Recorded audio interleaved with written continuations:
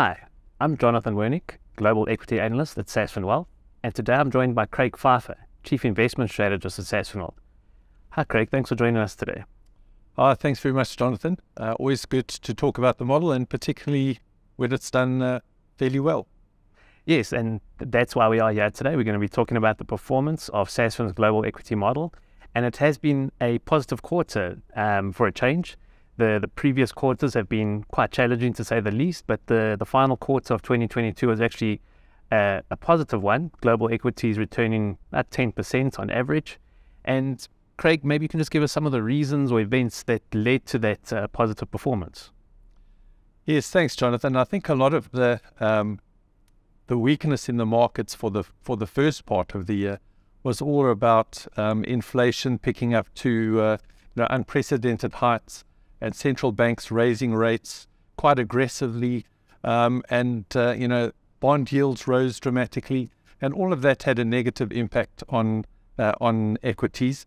And the bond market wasn't a place to be, the equity market wasn't a place to be, and the market was trying to anticipate when would this start turning around, when would interest rates peak, and when would they start coming lower. Now, we certainly didn't get to that point, but in the fourth quarter, we started getting an inkling that maybe we were closer to the end than the beginning. It became a big phrase, the Fed pivot. When are they going to turn? And they started increasing rates at a slower pace.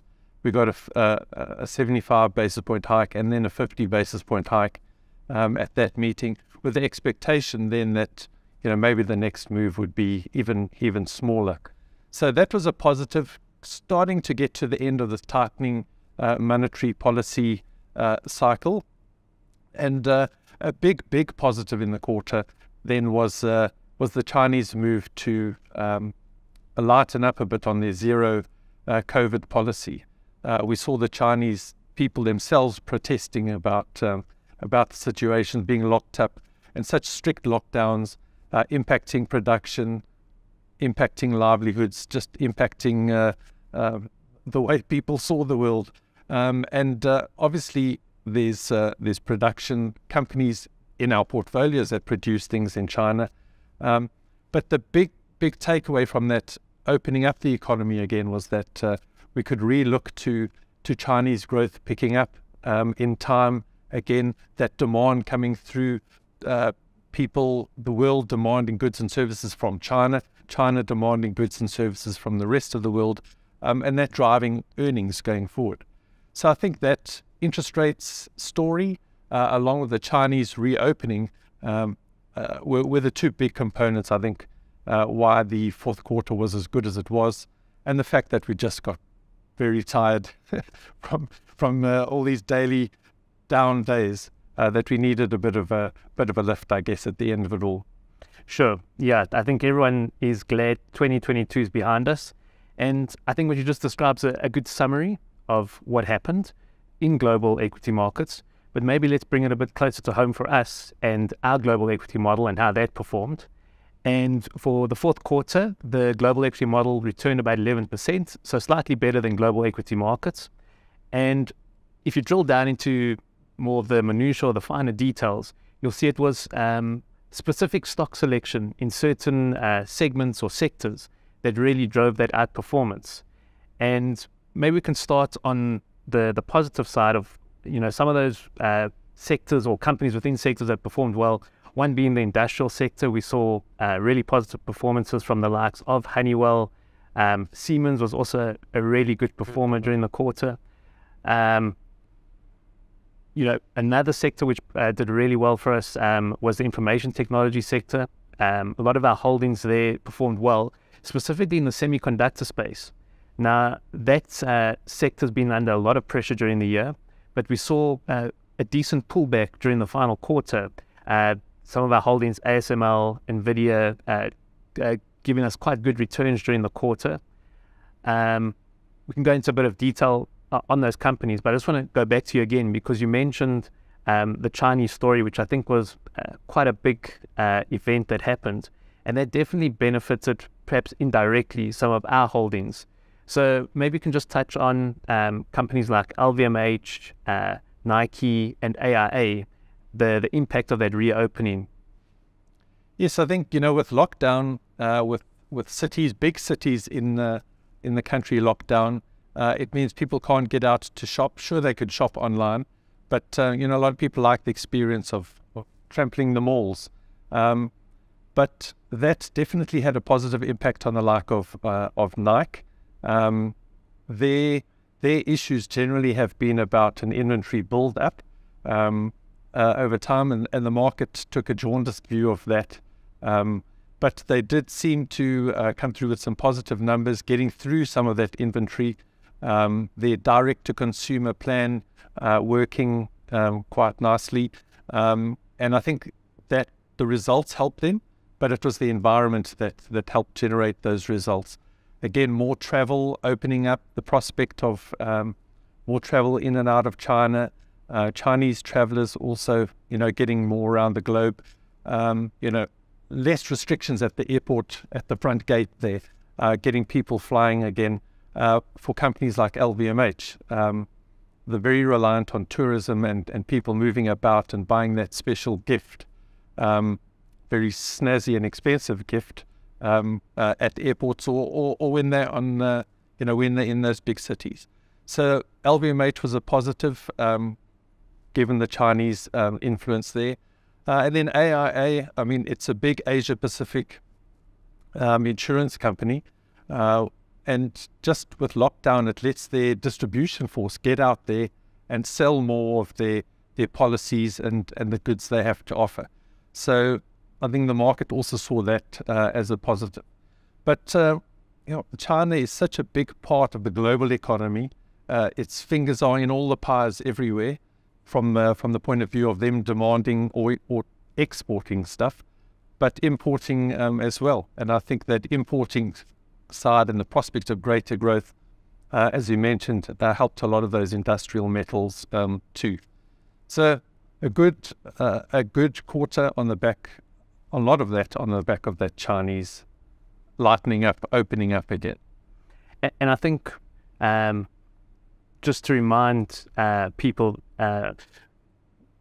we really like LVMH and Nike because they have really powerful brands that resonate with their customers, and those brands provide them with tremendous pricing power, which is going to be really important if we go into more difficult times. The ability to continue to just pass on those price increases. I think that's one of the main reasons why we hold those companies and will continue to do so unless something changes.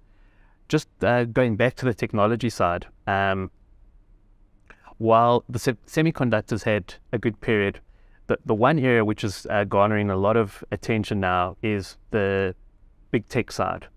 And you've seen a lot of headlines talking about layoffs from these big tech companies, Amazon, Alphabet, Meta, we're talking thousands of people. And we do hold a couple of the big tech names, and it was actually a challenging quarter for them in terms of their market performance. If we started with Apple, it was a challenging quarter for them. And I think while China is reopening after sort of bringing back those lockdown restrictions, the production of the iPhone, I think, has suffered a bit because those factories in China were just shut down. So there could be some production issues that are going to come through in Apple's numbers going forward. But on the whole, I still think Apple's still going to be able to provide a reasonable growth rate for the investors. Maybe not so much on the hardware side, but on the services side of the business. That's quite an interesting space that it's moved into. The subscriptions that people have with Apple, it's another area of growth for the company that's just going to help it to continue generating these really large cash flows that we like in businesses. Another company which had a difficult time, Amazon, difficult quarter for Amazon. It faces a number of headwinds, be it higher inflation, higher fuel costs. They've got this overhang of too many employees and too much warehouse space that they basically brought in during the pandemic to just cope with the serious increase in demand for e-commerce. But now that that's sort of pulled back a little bit, they've kind of had to reduce that footprint be it employees or warehouse space, and they're still working through that. But I think the positive from that is the profitability for the company, I think, is going to look a lot better going forward as they optimize their cost base. Another big part of Amazon's business is Amazon Web Services. That's been a real growth engine for the company. And it is possible that we might see a slowdown in growth in that area as technology spend, companies reduce that slightly, and that might have a bit of an impact on Amazon. But I think we still expect a decent growth rate from that part of the business. Yeah. The one company which I think a lot of us are maybe putting a question mark on or raising an eyebrow at is Alphabet. It's facing a number of headwinds. Probably the biggest headwind, or the most talked about at the moment, is ChatGPT and how that could impact the search model that Alphabet basically dominates. And are they going to lose market share there? Is it maybe all hype? I think there's a number of points that's probably just worth mentioning. One being that Alphabet will come out with their own ChatGPT version or some form of AI to compete with ChatGPT. Another thing is that the search model that Alphabet uses is not quite the same as what ChatGPT does. And in terms of monetizing that, I think there's still a bit of ground to cover before saying that the end of days for Alphabet. Another headwind that Alphabet's facing is, of course, TikTok. A lot more people, the eyeballs are being pulled away from the likes of YouTube and moving towards TikTok, which when it comes to advertisers, they're obviously going to put their spend where the eyeballs are. Yeah. So that's maybe another headwind that we've got to consider for Alphabet. So at this moment, we're keeping a very close watch on Alphabet. I think I'm just going to round off the technology point. I just wanted to come back to the semiconductors. Two companies that we hold, ASML and NVIDIA. We've seen a lot of talk come through in terms of the restriction of selling their products, be it the machines that make the semiconductors or the chips themselves, being sold into China. The US is trying to restrict those sales, and that's something we're going to have to factor in when we look at the potential of these companies.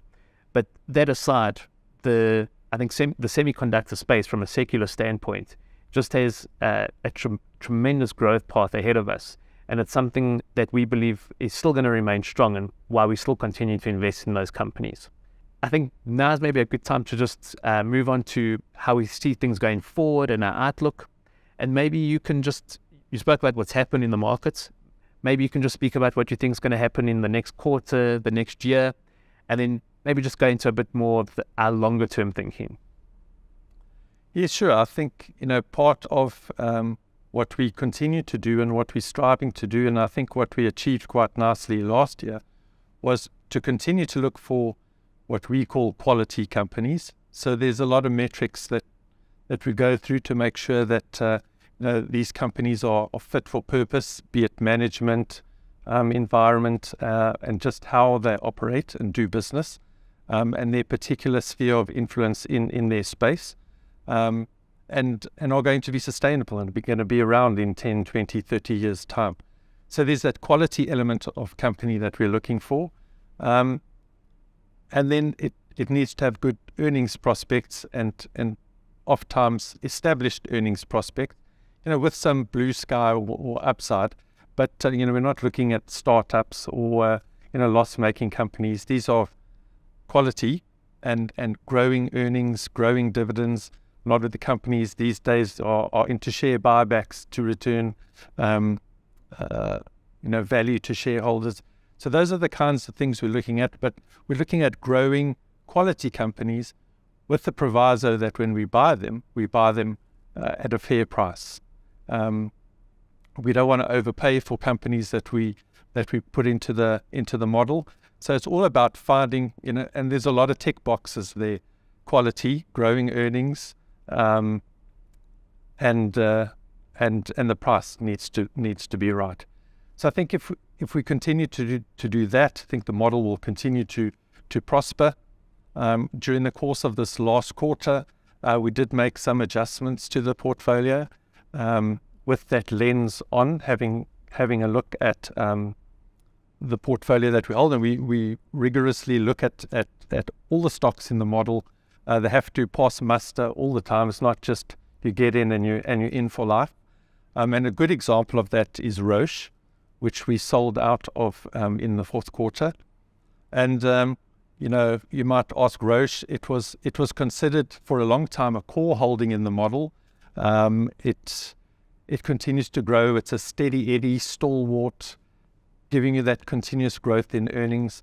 But there have been a few question marks around, you know, future growth, and that aligned with the fact that there are other exciting, maybe more exciting prospects or more rewarding prospects out there that can potentially give us the same level of comfort as a kind of dependable, steady Eddie Roche, but with a bit more upside.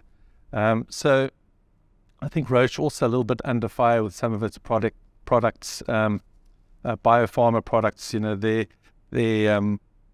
exclusivity periods coming to an end. A lot of competition for biosimilars. A lot of competition, exactly. So I think we were looking for alternatives to that. We wanted to stay in the healthcare space.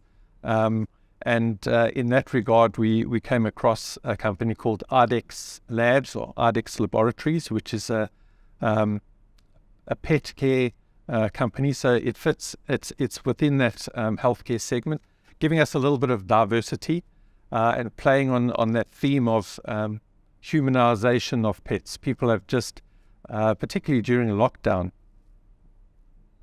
looked for more company and in pets. Let's maybe just, because I think that's quite an important point, the humanization of pets. The idea behind it is that people are basically seeing their pet as a family member, so to speak. And with that comes the willingness to spend more on their pets, be it their food, their healthcare, whatever the spend is. And I think if you couple that with the increase in the pet population during the pandemic, a lot of people were stuck at home and they basically got a new companion. And so if you combine the increased pet population with the increased willingness to spend on their pets, that creates a tremendous opportunity for companies in the space, IDEX being one of those. Maybe you can also just go into a bit of detail as to what attracted us to IDEX as the company itself in terms of its quality and its growth. You tick those two boxes very nicely. High return on capital, and the expectation that, you know, earnings are going to continue to grow.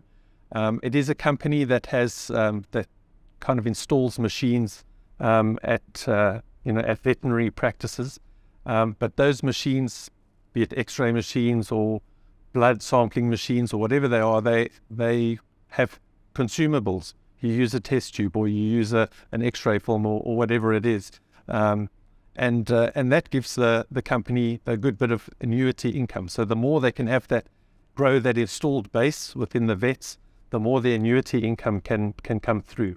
So yeah, as we said, good return on capital, good outlook on the growth in their earnings, and ticking the quality box as well. We really did a thorough analysis of the company from that viewpoint, and it came through very well. IDEX wasn't the only company in that pet care space that we were looking at, but it certainly came out as one with the best opportunity.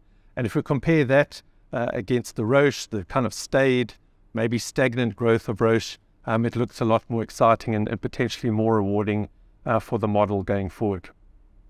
Thanks, Craig. I think we can leave it at there. It's been a good quarter. Let's see how the companies perform going forward. And we look forward to presenting you at the next quarter results. Thanks for joining us. Thanks, Jonathan. Thanks, Craig.